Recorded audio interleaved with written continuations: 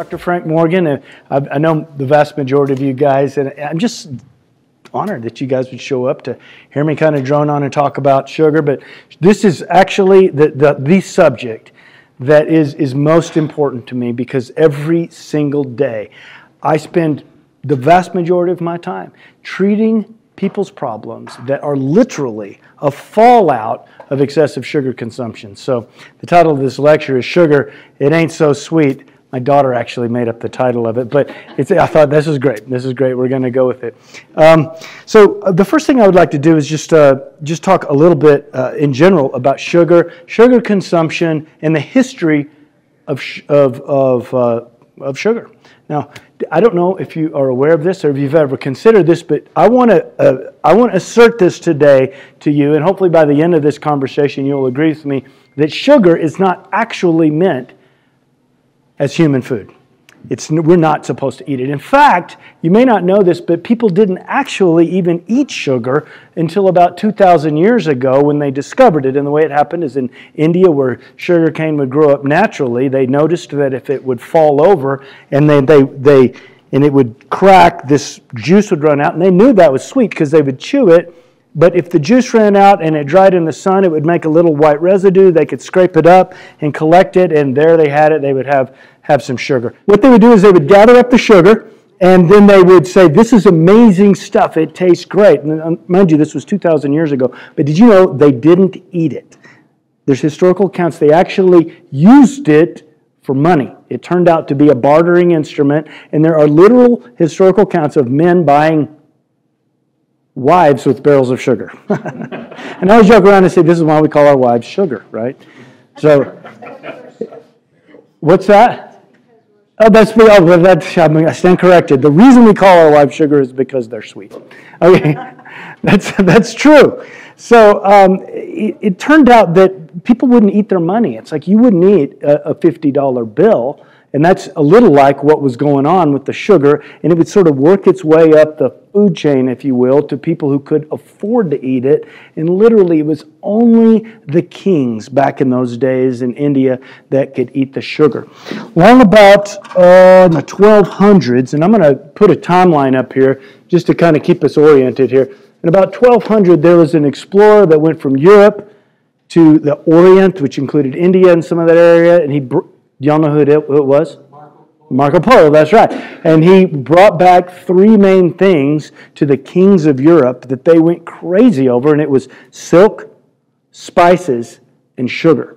But these things were enormously expensive. In order to get them from the Orient, they had to go, the process was ships would sail down around Spain, up through the Mediterranean, where they would dock somewhere, maybe along where was Lebanon or where Israel is, and then they would travel in caravans with camels, and goods would trade hands of different merchants as it went across deserts where there were bandits. By the way, there were pirates in the Mediterranean, and by the time they got back with the sugar, it was so enormously expensive that literally only the kings could have even a little bit.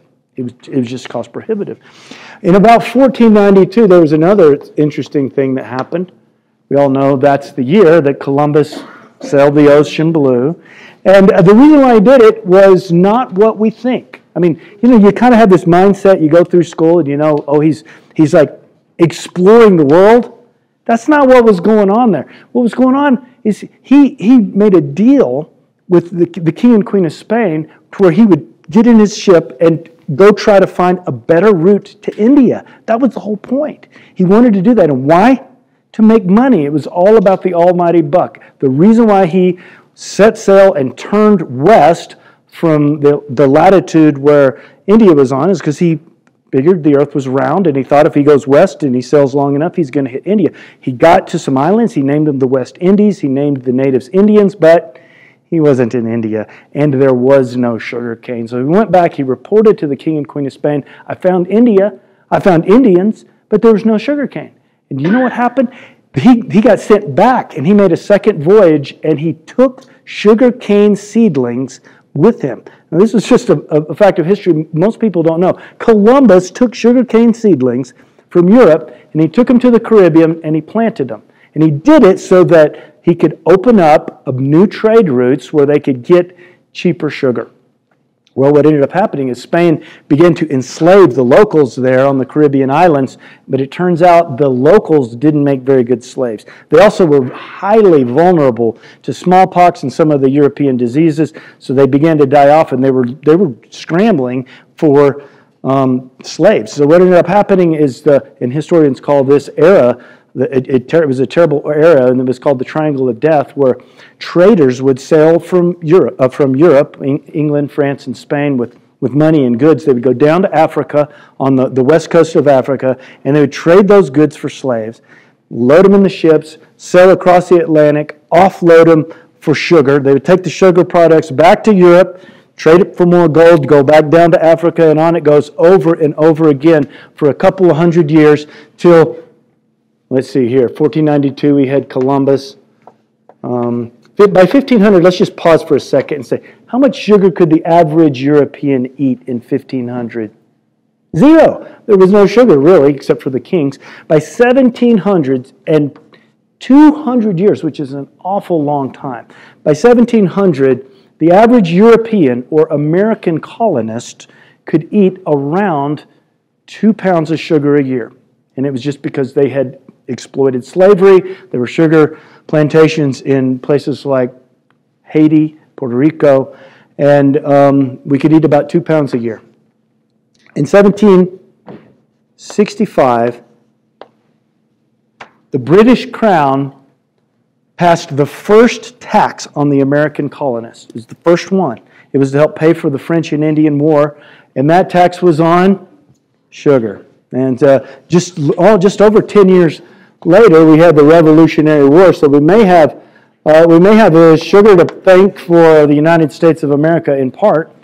By 1800, sugar plantations had begun to grow and evolve so that the average American colonist or European was now eating 5 pounds of sugar a year. And we're just going to keep building this up and point out some things. By 1900, slavery had largely ended. The Civil War had happened. The Europeans had banned slavery. Slavery was even ended in the Caribbean, but they began to invent machines. So sugar production pretty much doubled in this 100 years. It went up by 250% from 1700 to 1800. By 1930 or so, the average sugar consumption was around 20 pounds. And I just saw an interesting video clip just this week, and it just showed up on like an Instagram feed or a YouTube short video, and it was street scenes 1930. And you could easily look this up. If you just go to YouTube, you can type in street scenes, New York City, 1930. And it is utterly fascinating. There's two things that stand out. What is it? Skinny people. Skinny people, that's one. Does anybody know the other thing? They're all dressed really nice. And that has nothing to do with this talk, but they're just fabulously dressed. And they don't look like we look nowadays.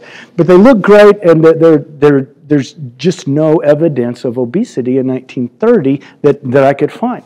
So by 1940, the average person was still eating around 20 pounds or so a year, but there's a thing that happened, and I always like to share this because it's a little bit personal. They rationed sugar. Sugar was still such a valuable commodity that they needed it to send to the troops during World War II, so they pretty much told everybody, pump the brakes on sugar, and to keep you from doing that, we're going to ration it. So I was talking to my grandmother about this about 10 years ago. It was right before she passed away, and her eyes got bright, and she says, "Oh, I still have my ration stamps." And I said, "What?" And she goes, "I still have my ration stamps." I said, "Well, I have to see them." So she went and she got this cardboard box, and it was full of just yellowed letters and old things. And she pulled out these stamps. It was a stamp booklet. You could open it up, you could tear the stamp out, and you'd have to take the stamps with your money to the grocer to buy sugar and other goods. So I said, "Oh, please, can I please have your stamps?" And she goes, "Oh, sure, you can have them." So I'm going to pass these around. These are war ration stamps from 1943. And my grandmother and her family, they had a lot more stamps than they had money because they came out of the Dust Bowl of the Panhandle of Texas. But it's just an interesting relic of history to look at that they actually rationed sugar. I mean, that's almost unfathomable in our day. By 1960, average sugar consumption is guessed to be around 30 pounds a year. And these are just guesses that I've been able to find looking at historical documents and internet articles. The average woman graduating high school at age 18 years old weighed, how much, this guess? How much do you think a woman, 110 here and 110. The average, I'll just put it into context. Right now, the average woman, 18 years old, graduating high school today is about 140 to 145. That's what we see. And girls aren't taller nowadays than they were in 1960. They're taller than maybe they were in 1800, but not 1960. And they're really not more muscular. They're just heavier. And the average woman in 1960 graduating high school weighed 105 pounds. The average man weighed 140 pounds. And the average man now weighs about 175 to 180. And it's evident. We can just see that. That's actually what we see and what you'll see in your kids. So we've put on an extra 40 pounds or so since 1960, and it's not muscle, and we're not taller. So I'm going to let you fill in the blanks, and we'll figure out what happened here. So in 1970, right, so it's the hormones, right, in the chicken? So in 1970, there was a scientist, he was a Japanese scientist, and he invented a fabulous thing. So they thought. He invented a way to make sugar, or what is sort of sugar for us, out of corn. Now, until then, it was harvested from sugarcane, which was in short supply. And around here, we even know of sugar beets. If you're old enough, you'll go, yeah, that's about when the sugar beet industry in Greeley really tanked. It's because they could make sugar out of corn, and corn is plentiful. So, 1970, they invented what's called high fructose corn syrup. And I'm going to show you what that is as we go on. 1975, by the way, I was born in 1970. A lot of people, if you're born after me, you were born into the generation where we have abundant and plentiful sugar. 1975, the United States approved for consumption high fructose corn syrup. And if you were alive, and a lot of people were in the 1980s, you will remember we had an explosion of sugared beverages. We had High C. Remember the High C commercial where the pitcher would come out and bust through and the kids would get it, all the Kool-Aid, and then you could add the sugar to the Kool-Aid. And then they had the non-sugar Kool-Aid that your mom added the sugar to. And then they got Capri Sun and Sunny Delight. Now there's grocery store aisles that are just filled with sugared beverages. But it's not the only place. And we're going to get to that as we move on. Do you remember the Pepsi challenge? Where 2-to-1 people preferred the taste of Pepsi over Coke? And if you were at the Greeley Stampede, you would go and you'd stop at the booth so you could get some free pop, and then you'd taste it and say, yeah, I prefer the taste of Pepsi over Coke, and you were one of the statistics. Because they would have that set up at places like the Stampede. Well, Coke said, we can't do this. They're beating us. They're beating us 2-to-1. They did it because Pepsi had more sugar. So Coke did something. Remember what they did? They changed the recipe and we had new Coke. Do you remember that? Until I reminded you, we forgot it. There was new Coke. Because new Coke became Coke and it just had more sugar in it. And at first there was pushback, but they did their research. Those guys knew what they were doing. New Coke caught up again. I mean, new Coke is just what Coke is. It's crazy. So that was what we experienced. And do you remember refills on Pops? We used to have to pay for that. I remember when I was 12 years old, I have this recollection in it, and I remember because I was embarrassed. Everything's embarrassing when you're in junior high. So I was at a Whataburger in Texas, and I went up to the counter with my quarter to get another pop. So I laid it down on the counter and said, I would like another pop. Or I'd like a refill of my pop. And the guy behind the counter, he was incredulous. He looked at me and he goes, kid, if you want another pop, you got to buy a whole nother pop. And so I just slunk down. It was embarrassing. All I had was a quarter, and I couldn't buy a whole nother pop, so I didn't have it. Well, eventually pop refills got free, And then the guys behind the counter got sick and tired of doing free refills, so they took the fountain machine and they took it out there and said, knock yourself out. They gave you the cup, and then the cups got larger. We had the big gulp, and the next thing you know, pop. We've got just a pop. It's crazy how much pop. High fructose corn syrup they started adding it on the grocery store food. In fact, when next time you buy bread and you look at the ingredients of bread, in virtually any bread you can find, when you look at the ingredients on the back, the second ingredient, and they list the ingredients in the order that the ingredients appear. So it's flour's the most in bread, right? The second one is almost always, and I dare say always, but it's not exactly true because some people make healthier bread, but it's almost always high fructose corn syrup, cheap sugar. Why? Well, it tastes better. A few years ago, I remember my kids were at Dayspring and at the school over here, and they were doing a fundraiser. And the fundraiser was, we get paid $100 per family that comes and tastes bread. It was a way. Does anybody remember that? Okay, so there was some bread manufacturing, some bread company that had a bunch of recipes for bread, and they were doing a market analysis to figure out which bread people liked the best. So they brought a bunch of families in with kids and grown-ups, and so we walked over there and sure, we'll participate so that Dayspring can make some money, and we'd eat bread, and then, there was some bread that was clearly tasted better. It tasted sweeter. It was better because it was sweeter, and that we like sweet. Right? In fact, we like sweet so much that it will drive us, and we'll talk about some of the reasons why that happens as we progress through the history of this and get into the biochemistry of it. But it's an example of how grocers begin to add sugar to food. Oh, by the way, sugar's a preservative also in the food. It acts as a preservative. It doesn't just make it taste sweeter. It increases the shelf life. Do you remember as a kid growing up, bread would mold? When's the last time you threw out moldy bread? It doesn't happen anymore because it's got so much sugar in it, even the bacteria or the funguses say, no thanks. We're not having that. So that was 1975 when it was approved for human consumption. So we're going to fast forward to the year 2020, and we're going to play a little guessing game. Venture a guess. This is what sugar consumption was historically. And remember, for millennia, mankind didn't even eat sugar.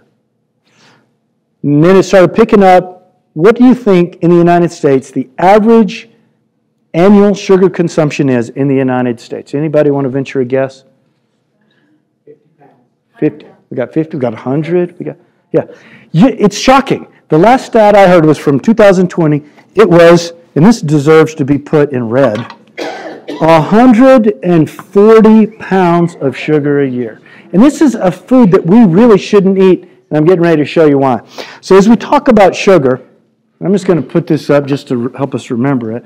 As we talk about sugar, it always brings up the question, well, what is sugar anyway? We've got blood sugar, and that's the stuff when you come to the doctor, we measure the lab, or if you've got diabetes and we're monitoring your sugar, we're measuring blood sugar. And you go, if we've got sugar in our blood, how can sugar be bad for us? It turns out that our blood sugar is not the same thing as table sugar. What blood sugar is, it's something called glucose. All right, so I'm going to show you kind of an abbreviated version of it. I just don't want this to get too complex. If we were to draw this from a biochemical standpoint, I'm going to draw like this. I'm going to put an oxygen. We're going to hook it to some carbons, like that. All right, I'm going to make it kind of a ringed molecule. There's stuff hanging off the carbons. Forget about that stuff right now. We're going to say it's a ringed molecule. And when we eat this stuff, it's as if we were made to eat this stuff. It's a perfect fuel for our bodies. Our body can use it readily, and it doesn't seem to be bad for us. And we can burn it readily for fuel. So that's primarily what we do with it. And we'll burn it right away, and we'll burn it first thing. It's the first fuel we'll burn when we need fuel for our bodies. If we eat too much of it, we turn it into something that we can burn for fuel later. Guess what that is? Everybody says that. It's a trick question. I got you. But it's not fat. We turn it into glycogen. All right? So, What? It's called glycogen. I'll show you what it is. Now, what I'm going to do is I'm going to redraw this, but I'm going to draw it abbreviated. Now it's just that. That is one of those, okay? So what glycogen is, it's a whole bunch of those clumped together like that. And we store it in the presence of some water, and we can use it really easily. So when we're needing fuel, we'll run it down this fuel pathway and we'll burn it later. Now, where do we store glycogen? There's two places mainly that we store it. The main place we store it, by far, is in our liver. That's the number one place we store glycogen. The second place we can store it is in our muscles. And scientists think that we can store about 1,500 calories worth of glycogen at any one time. And that's about how many calories most of us would burn if we didn't have food for 24 hours and we did nothing but we were laying around. And in about a day, you would exhaust all of your glycogen storages in your liver, and then you would start burning some other form of fuel, usually fat. Now, we can and we do convert some of the glucose we eat into fat, but it's not that much. Scientists think that we convert about 0.5%, half of 1% we convert to fat. And when we get hungry and we're running low on glycogen, that's when we start burning fat for fuel. And we can run that down the fuel pathway and everything is fine. And you might look at that and say, well, doctor, what's wrong with that? And the answer is nothing really. It's how we're supposed to eat. And you may go, well, where does this come from and what are we talking about here anyway? Well, let me just go on just a little bit more. I want to explain something. I want to explain why we get glucose to go into our liver, how that's done metabolically and hormonally. What happens is there's a very important hormone that when glucose is high in our blood, our pancreas will secrete, and it will cause us to store the sugar in our liver in the form of glycogen. Does anybody know what that hormone is? Yes, it's insulin. Great. So we're going to draw that. It's so important that I'm going to draw it in red. So insulin is what drives sugar that way. Does that make sense? Okay, super important. Now, so insulin is a hormone that has a specific signal. Hormones are chemical messengers. The message of insulin is store. Don't forget that. Store, because we're going to come back to it. All right. So where does glucose come from in our diet? Well, let me back up. The reason we have to store glucose in clumps like that is because our living tissue doesn't like a high concentration of it when it looks like that. That's how come diabetes hurts people. If their blood sugar gets too high, the living tissue, namely the small vessels in their body, in their kidney and in their eyes and in their nerves, those smallest blood vessels, they start taking damage because of the excessive glucose concentrations. So we wouldn't want to store it in an excessive concentration, but when you clump it together, it doesn't do that. It's because the reason it does it, technically, just in case you're wondering, it's because it exerts an osmotic effect, which is a fluid pressure across cell membranes, and it can hurt the cell membranes. In any case, we have to store it as a clump, but plants are the same way. But plants don't store glucose as a clump. Plants that make glucose store the glucose as a chain. So the way it works is if we eat this stuff, here's some more glucose molecules, and they're in chains, and sometimes these chains will branch like that. And that's not so important that they branch, but that stuff, long chains of glucose stuck together, we call that starch. All right, so that's starch, and there's examples of starchy food. It's stuff that'll make sense to you. Really, it comes from two main sources, although there's carbs in a lot of different plants. But the main sources of our carbohydrates in our diet are grains, which are corn, wheat, rice, oats, and taters. Taters. I'm calling them taters. Grains and taters is what we're talking about here that cause that are starchy food. So when we eat this stuff, does it taste sweet? Like if I get a potato and eat it, it's not that sweet, does it? So this stuff isn't that sweet. And then what happens is when we eat it, we break the chain link between those molecules. That is what is happening when we digest our food. So digestion is the breaking down of food. So now we turn these chain links into glucose, and then we can burn it for fuel or store it or convert it a little fat. Now, this is normal. This is all normal and ought not to make us fat. And it didn't in 1930 because that's how people ate. And a lot of people go, well, yeah, well, they were exercising more. Did you know they've actually done studies and they weren't? They didn't exercise more. We probably exercise more now. People didn't do purposeful exercise. I mean, that's a modern construct to go exercise. People just didn't do that.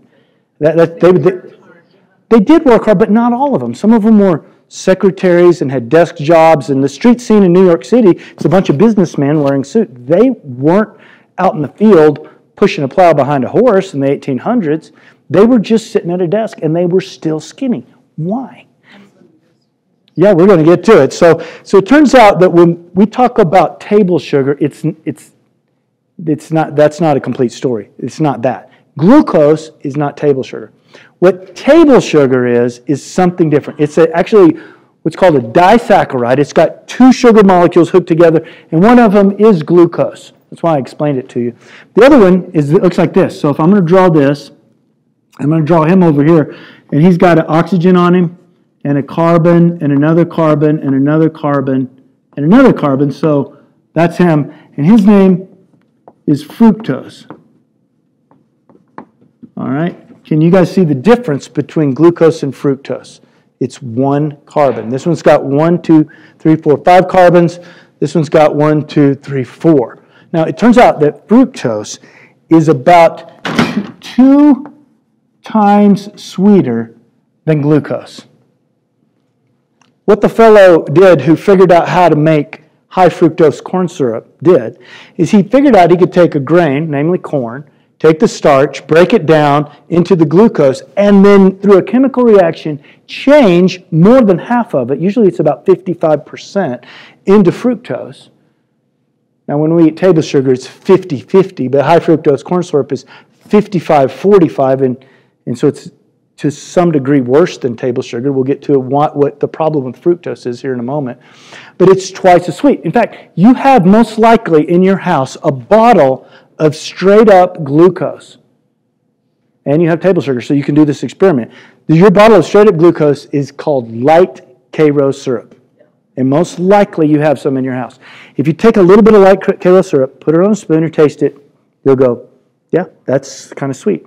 And then if you take some sugar behind it and taste it, you'll go, yep, that's definitely sweeter.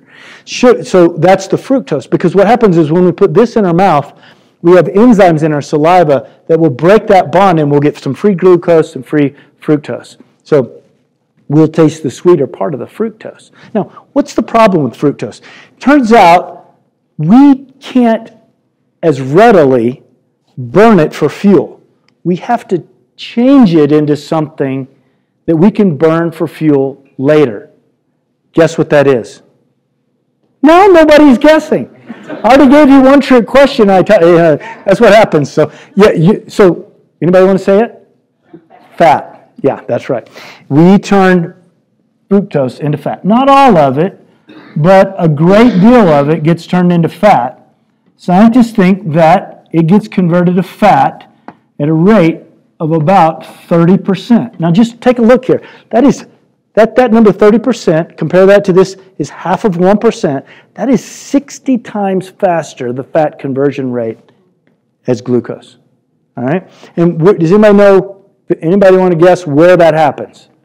Like what organ in our body would you think would do that? Who said that? Good guess, it's our liver. So that happens in our liver. So here we are, we're eating fructose, it goes through our gut, goes to our liver, we're making fat in our liver. Now, what is supposed to be in our liver? Glycogen. But now we're overloading it with fat. So I'm going to put some fat globules in our liver. And I want to explain what happens when we do that. Okay, now we eat some glucose. We eat a baked potato. And we have the glucose that gets broke down, it comes over, we make insulin, but our liver is full of fat now. And by the way, this is a cumulative effect, and it begins to happen slowly, and it will stick around after many decades of eating fat. So what we're seeing now is people in their 40s and their 50s, sometimes earlier, depending on how they've been eating, because of excessive fructose consumption, they have what we call fatty liver disease. And fatty liver disease is always present in a diabetic. They always have it because it is the underlying cause. Here's how it happens. We got fat in our liver, we eat this baked potato, and we're trying to push glycogen in our liver, but our liver's full already. It's full of fat, and fat is very energy dense. It's so full of energy. So here's our liver. It's just filled with fat. And it's looking at food coming, it's going, oh no, not again. And it goes, no, we're not storing more. So insulin is saying, no, store. And then our liver says, no, we're not storing. So our pancreas is seeing the blood sugar go up. And then our pancreas doesn't like that. And it goes, I said store the sugar. And what does that mean? Insulin levels are increased. So in a pre-diabetic person, when we do labs, we'll see these high insulin levels in a fasting state. Why would we see high insulin levels in a fasting state? Because their body is requiring high insulin levels just to maintain a normal sugar. And the pancreas is shouting it. Over time, the pancreas gets tuckered out and just can't do it anymore. It's been making all this insulin now for the past 10 years. Now we got lower insulin levels in the face of insulin resistance. What do you call that? Type 2 diabetes. That's right. And then we got problems. Once that happens, oh man. And we can manage it. We work hard. It's when you really have to start getting really, really tough on the diet when that happens. So we are supposed to store our fat. Let me back up. So as we store fat in our liver, this ends up creating insulin resistance. But there's another problem.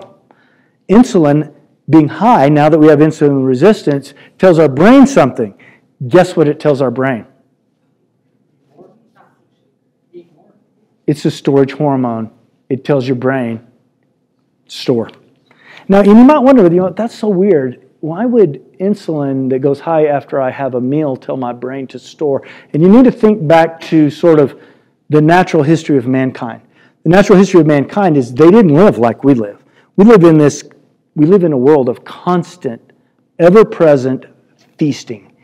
The only thing that keeps you from eating way more than you need to eat is your good sense, because it's not a lack of food, right? And so we always have it available. We can eat all we want whenever we want. There's a fast food joint on every corner. Shoot, you could eat something on the way home if you wanted to. So in a world, though, where if we were going through feasting during harvest and fasting during winter, and then we'd have feasting and fasting, then our hormones would be working different. So insulin is the feasting hormone, and so it tends to get higher and higher. So it tells your brain, hey, food is plentiful, eat. And by the way, as a side note, there are certain things that can trigger your body to make more insulin level and make you hungry. And they are seeing food. Like if you've got food on your Instagram feed or your Pinterest feed and you're looking at recipes and it's on your Facebook and you're watching the commercials on TV, you'll be hungry. And one of the mechanisms by which that will create hunger in you is insulin. Smelling food is another thing. If you smell food, and this is a thing. Seeing food, smelling food, even thinking of food can cause your body to make insulin. And by the way, I want to really emphasize something. Hormones are so powerful. It is almost impossible to overcome a hormonal drive to do anything, but particularly to eat when food is plentiful. So in developing tactics to lose weight, one thing that we must do is figure out a tactic that's going to either get rid of insulin resistance so that we can get this down, or just keep a lid on this. This is where things like intermittent fasting and low-carb diets can kind of come in and help, is because behind the scenes what they're doing is they're trying to trick us into having lower insulin levels. There's another hormone called glucagon, often referred to as GLP-1, and we can get more of that through intermittent fasting, and we can get it if we eat a lot of fiber. But think of that as your famine hormone. If you were stuck on a ship at sea, for example, and you hadn't had anything to eat for 2 weeks, there's Todd. We found Todd. Todd, you haven't had anything. Here, come on, here, eat this cheeseburger. Todd would go, not so much. I'm stuffed. I'm not hungry at all. He wouldn't say I'm stuffed. He'd say, just give me some water. I haven't had anything to. Anyway, that's what happens literally to people who go for prolonged periods of time out of their control without eating. It's hard to get them to eat again. And it's what happens like with anorexia. It's one of the hormonal drives behind it. There's more, and that's more complex, but there's more going on here. Remember I told you that this fat happens in the liver? All right? So when our liver gets full, it's trying to kick that out, and it will spill and push that fat out into our blood. And I'm going to abbreviate this, but what it does is it kicks fat into our blood by means of a fat particle that we call your triglycerides. This is what's typically measured on a lipid panel when you get that back. But there's a complex interplay between your triglyceride level and the size of your low-density lipoproteins. So the LDL, it's often referred to as bad cholesterol. Did you know it's actually not cholesterol? It just carries cholesterol. So LDL carries cholesterol, and it actually forms when a larger particle called a lipoprotein or a chylomicron exits your liver, and after it drops off fatty cargo, which includes cholesterol and triglycerides, it will shrink down to an LDL where it sits in your blood and waits to go back to your liver to get recycled to be a cargo carrier ship to carry fatty stuff to your blood. That's what's going on. But it turns out that if you start out with an awful lot of triglycerides in those LDLs, then when they get depleted of their contents, they will be really small. And it turns out that the really small LDLs that's what causes heart attacks and strokes.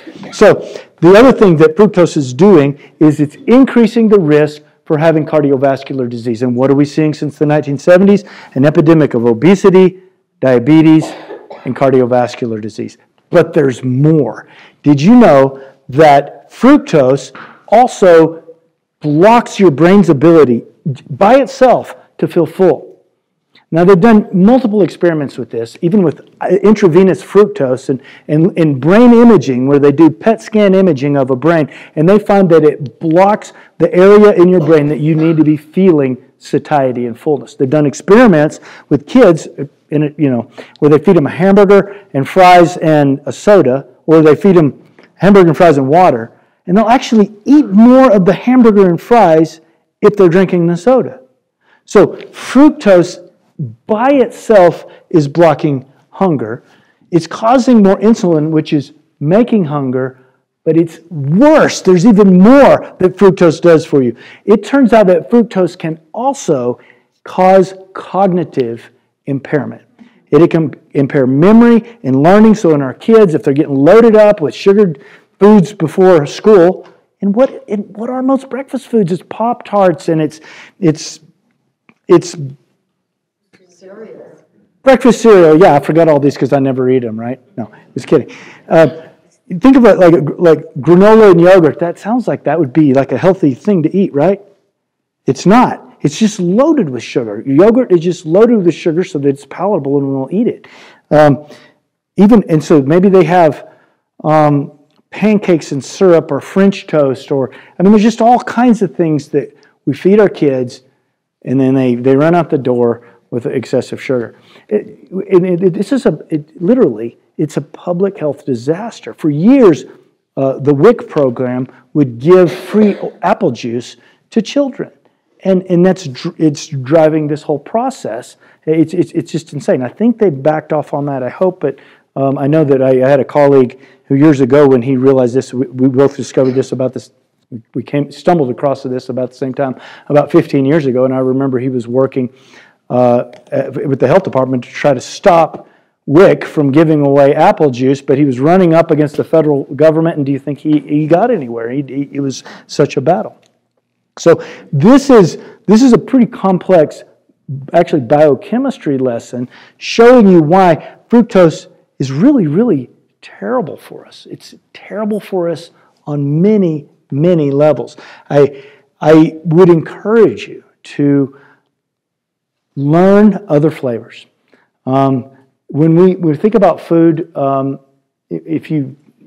my brother lives abroad and he travels all over the world. He says the food in the United States is excessively sweet everywhere he goes.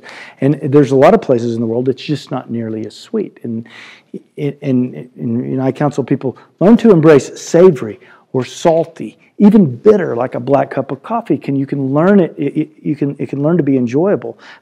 Recently I was talking to a group and giving the same talk, and somebody raised their hand and they said, Doctor, this is a literal thing. I said, doctor, what am I supposed to do? I've got a sweet tooth and I love sweet. What am I supposed to eat or drink?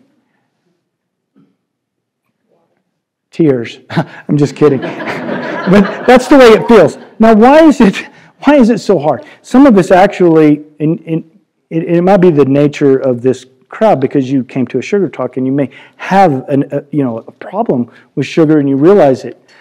Some of us actually have a genetic variant and that gives us the ability to taste sugar better than other people. They've named this gene called the cookie jar gene. And literally, if for people who have this, and I actually had my genome checked, that part of it, and I actually have it, and this is actually a thing with me. Like, I cannot have one cookie. And if you don't have the gene, that may sound crazy to you. You may hear that and go, he just has no self-control. No, I have self-control. I cannot eat one cookie. But if I have one, I don't have the ability not to eat another one. Or M&Ms. Does anyone have that experience? Like if you have an M&M, it's like next thing you know, it's like the whole package and you're looking for another package. It's called the cookie jar gene. Yeah, and you might know if you have it. My wife, for example, literally she can have one M&M and walk away. And I'm just like, I literally cannot understand that. So be aware that if you have that, there is only one option. It's to avoid the first one. Because that's the only time you'll have any ability to do it. And it's a huge tip for a lot of people. And there is no moderation. It's like we were born to be the alcoholic of sugar. And that's the thing. It's your superpower. You can taste it better than everybody else. Too bad we didn't get a better superpower. But so that's one thing that I would say as a tip. There's always a question when I give this talk about fake sugar. So I'm sure someone out there is wondering if they can have fake sugar. And that's literally bargaining. It's one of the stages of grief. All right. So as you hear this, you start, oh, can I have fake sugar at least? So fake sugar, and this is just my opinion about it.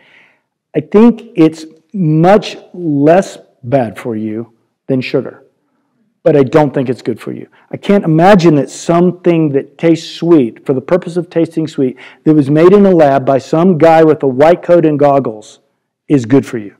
All right? That doesn't even sound right. So I would say no. There's also evidence that can upset your gut flora, interrupt the gut biome.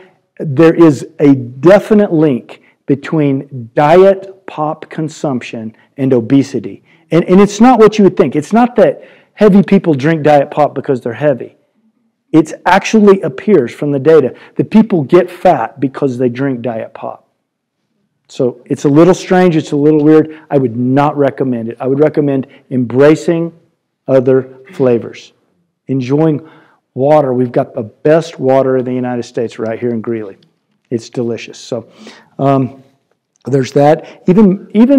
Even milk doesn't cause the problem because the sugar in milk is not either glucose, there's a little glucose, but it's not fructose. It's a different kind of a sugar called lactose, and it doesn't have this same metabolic effect on our bodies. So if you can tolerate milk, it's definitely a better option than sugared beverages. So that is the extent of my talk of what I had prepared, but there's always questions. Let's make this interactive. What do we have here?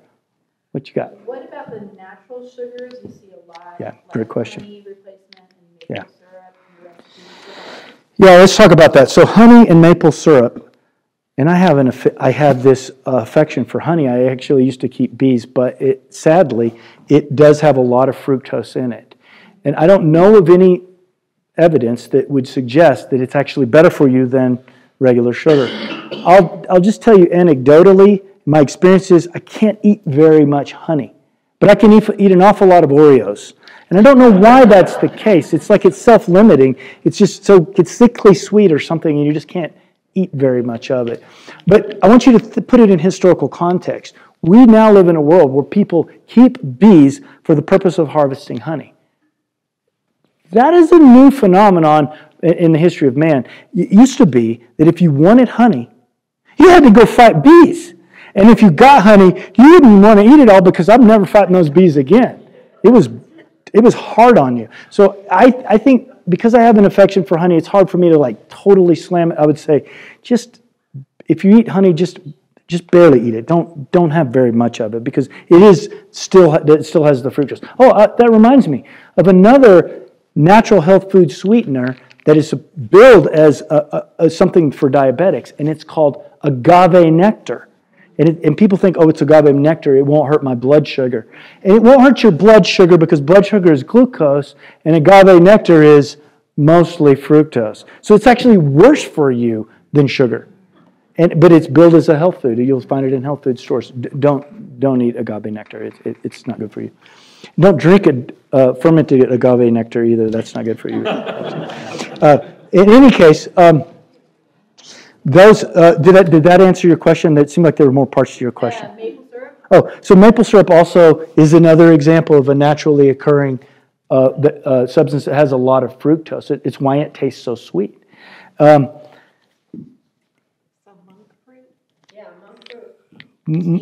Monk fruit is not as bad for you. Oh, let's just talk about fruit in general. Fructose is named that because there's a lot of it in fruit. Yeah. No, fruit. Fructose. There's a lot of fruit, like apples and oranges and Bing cherries. And so the question is, can you get fat eating fruit? And the answer is yes, you can. I struggle with it every summer on peaches and Bing cherries. But the thing is so moderation. It's way easier on you to eat it in its natural context because it's got fiber. It slows down the digestion. You don't get a big bolus of fructose into your blood. That doesn't turn around and cause so much fatty liver consumption. It doesn't tend to block satiety as bad, but you can overeat fruit and get fat on it. You absolutely can. So it's moderation. It's realizing this is something that was made for our consumption, and we can have it. Let's not overdo it. We can overeat anything. Does that help? Yeah. Okay. What was your question, Steve?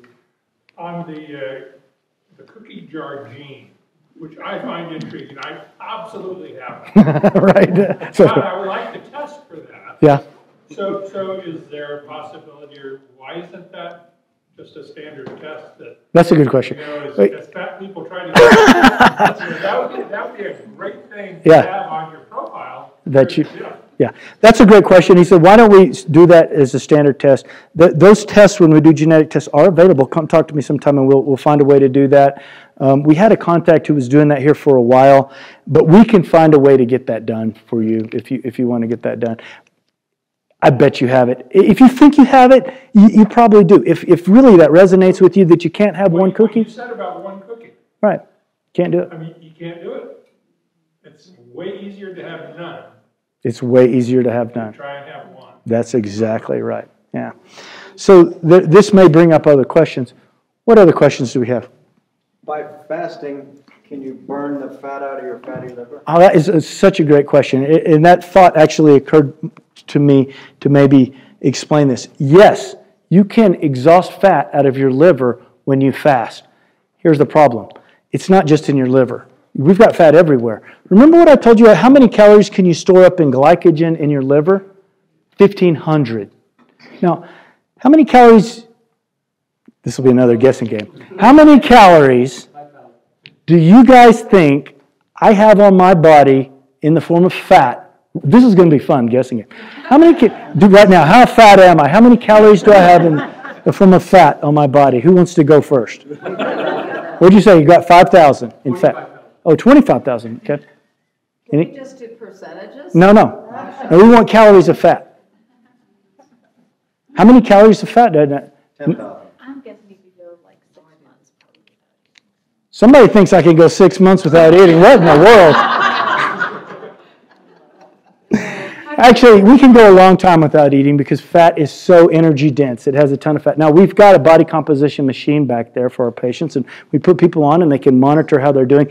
And when I put myself on there and did the math, it turns out I have about 130,000 calories of fat on my body. That is incredible. It's absolutely incredible. It means that literally, if I wasn't doing anything, once I got into starvation mode, I could almost lived that many days, 130 days, without eating. Probably I couldn't make it that long. That's an awful long time. You could go for 3 months or so, and then you'd look really bad. And it really depends on the environment, how, if you had to do, if you were cold or if you were too hot or whatever, there's a lot going on when it comes to those kind of situations. But I've got an enormous amount of fuel on my body. So back to the question. The question is, can you fast and burn this fat? Well, yeah. How long are you going to fast?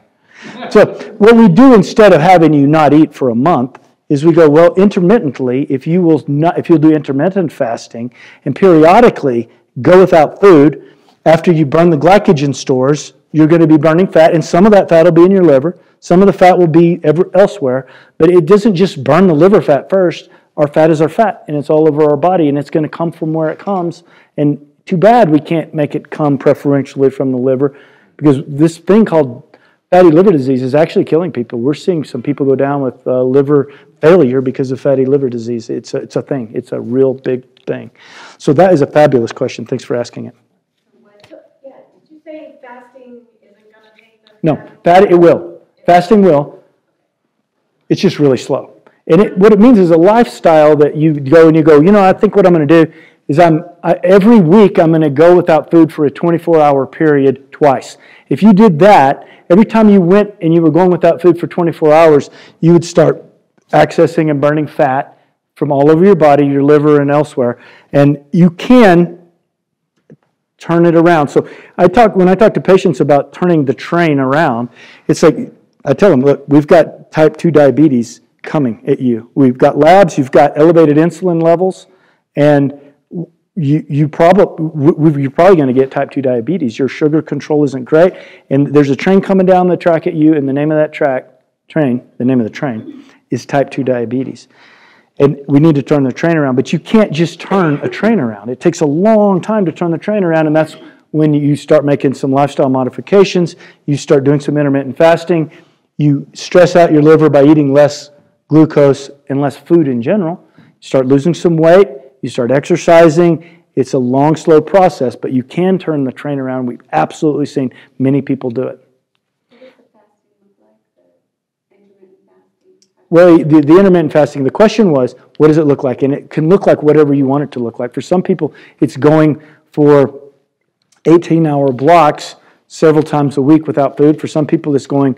I talked to a guy on the phone earlier today, and he was going for like a 3-day fast, but that gets tough. Let me tell you, once you get into it, after you get to about day 2 or 3, it's tough, but that's when you're really burning fat for fuel because you've literally got no glycogen in your body.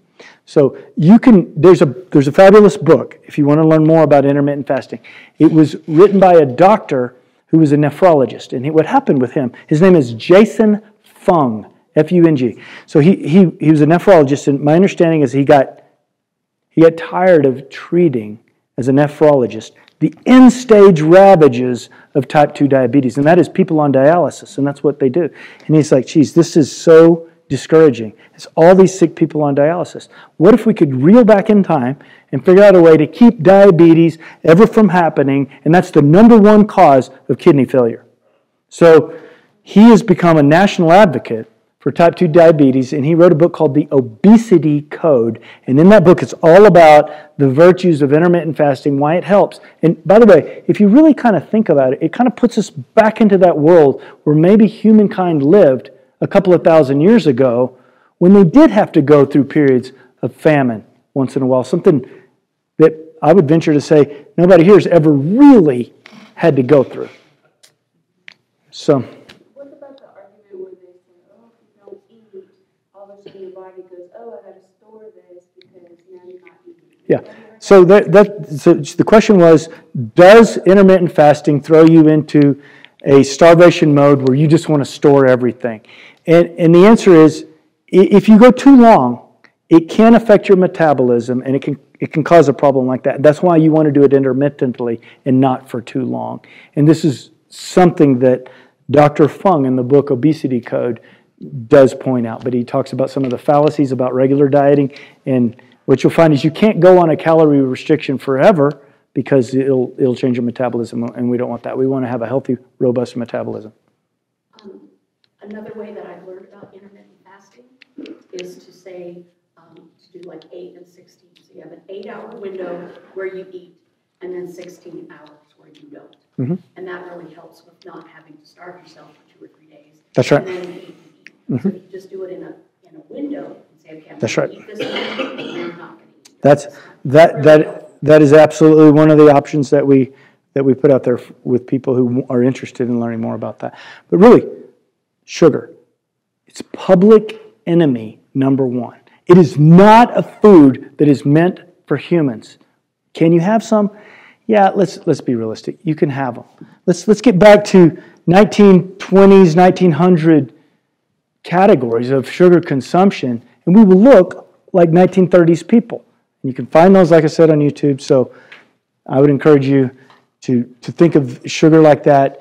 If I were to tell you you can never have it, some of you are just going to want it more. So instead, think of this. You can have it on special occasions. Maybe it's your birthday, maybe it's Thanksgiving, and you want to have a piece of pecan pie. For goodness gracious, have a piece of pecan pie. But this business of dessert every day, or sugary foods for breakfast, or sugary salad dressing, making us think we're eating healthy, that's what's got to that's what we got to stop if we want to go about getting healthy. So I really appreciate you guys coming in. You guys have been great. And if you have any other questions, I'll stick around for a while. But thanks a lot.